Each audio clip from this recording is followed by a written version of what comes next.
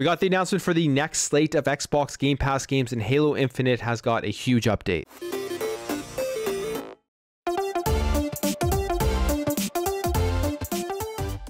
Welcome back to another video, guys. If you enjoy daily Xbox content, make sure to hit that subscribe button. So we got the announcement for the next slate of Xbox Game Pass games.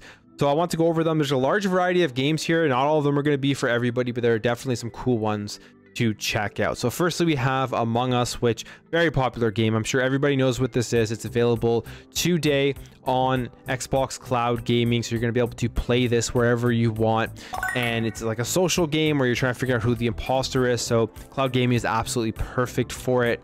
Ben 10 Power Trip, which is available tomorrow on cloud, console, and PC. And this is a like 3D action platformer with puzzles and stuff like that. More of a kids game. It looks like, I don't know really anything about Ben 10, but it seems like it is a children's cartoon or something like that. Broken Age, which is a family-friendly hand animated adventure game with a pretty impressive cast of actors with Elijah Wood, Jack Black, and Masasa Moyo. And what's interesting about this one is it was a crowdfunding campaign from Tim Schafer.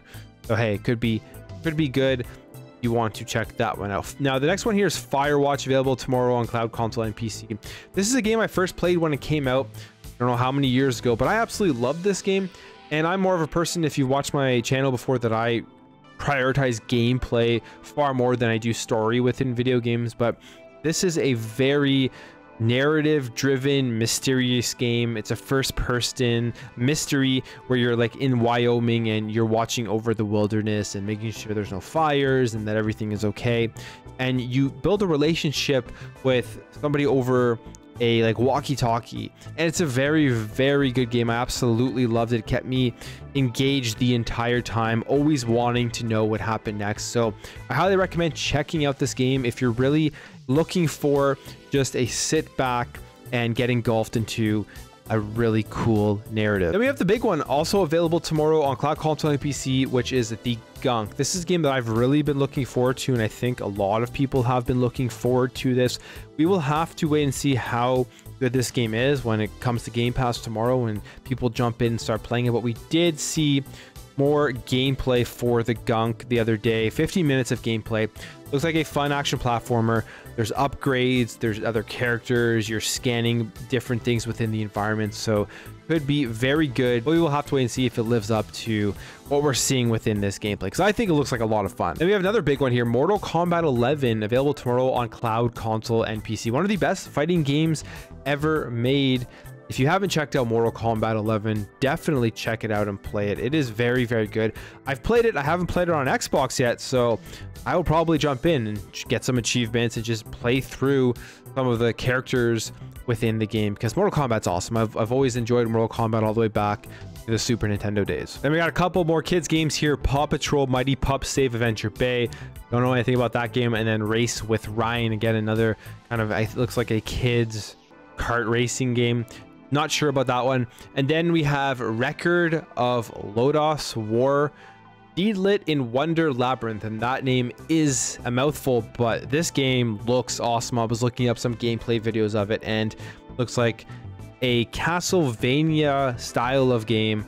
Definitely in my interest. Like, I love these types of games, these 2D platformers with retro graphics and RPG mechanics and stuff like that. So this game looks very, very cool. And this is another indie game that I probably would have never heard about or even considered checking out if it wasn't for Xbox Game Pass. And then we have Transformers Battlegrounds, available tomorrow, cloud, console, and PC. I didn't know too much about this game. I thought it would have been more of like an action game, but it is not. It is a tactical RPG style where you have your grids and you're moving your Transformers around and you have to get through the levels and take out the enemies and stuff like that. But yeah, an interesting slate of games here, and definitely some good games to check out. I think the biggest one here is The Gunk. I think a lot of people are very interested in that, followed by Mortal Kombat 11. But for me, the highlight, besides those two, is going to be the 2D platformer here. It is a mouthful of a name, so I got to go down and remember it. And it's the Record of Lodoss War, Deedlit in Wonder Labyrinth. So let me know what you guys think about this slate of Game Pass games. So Halo Infinite multiplayer continues to get updated. We know the complaints about the battle pass, the progression, all that type of stuff. And we got a huge update the other day. Actually, it was live yesterday, and it's awesome because you got more game modes.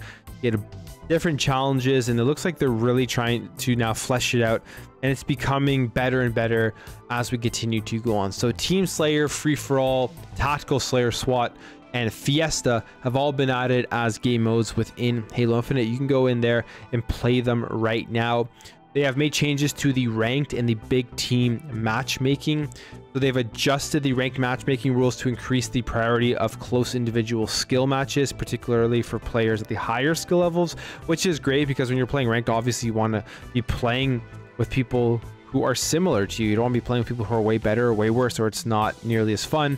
The big team battle matchmaking rules also now prioritize making matches with lower latency, which is good. And they are doubling the overall matchmaking timeout from 5 minutes to 10 minutes to better accommodate very high skilled players finding suitable matches. I guess if it goes faster, they're getting people with very different skill levels, and making that time longer will help solve that issue. They go over like the rank distribution. You can kind of see where you are on this distribution compared to everybody else. If you want to go check it out, link will be in the description below. They updated challenges. Now the challenge updates look great from what I've seen so far. So they're obviously continuously fine-tuning them. They're taking out bad challenges, adding in better challenges that will push the game forward and make it more fun to play. But here are some of the challenges that they have added. So there's now personal score challenges. So accumulate personal score in the specified playlist to complete, which is great because your personal score has a direct correlation on how you're helping your team win.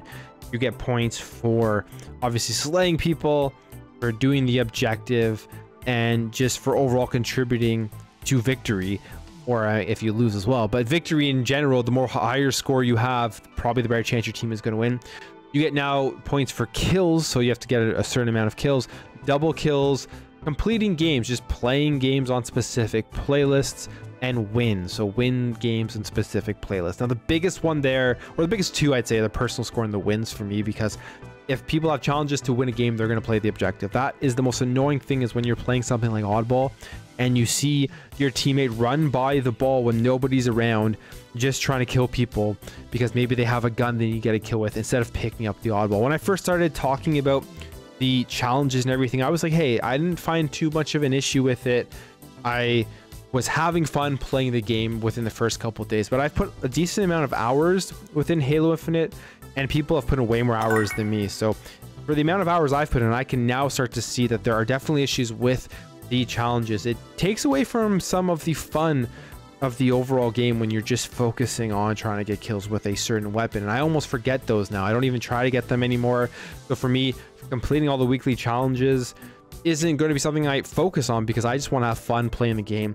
And for me, fun playing the game is winning matches and contributing to the team. Now when it comes to the event challenges, if you remember with that first 10-ray event, the event challenges would come up, you would complete a event challenge, and then you'd have to wait before you get another one by completing other weekly challenges. And it looks like they're going to be reducing that gap between finishing an event challenge, completing weekly challenges, to get back to an event challenge, which I think is a good thing. And to finish it off, there is double XP from December 14th to December 20th, which is during the HCS Spotlight. So hey, you want to level up fast, play a lot from December 14th to December 20th. Anyways, guys, that's it for me. Let me know what you think about this in the comments below. What are your thoughts on these Game Pass games, or what do you think about the Halo Infinite updates? If you enjoyed this video, make sure to hit that thumbs up button. If you're new here, you like what you saw throughout this video, really would appreciate you hitting that subscribe button. Help this channel grow, help grow this community, so we can have great conversations in the comments below. Thank you again for watching. Thank you for your support. I'll catch you in the next video.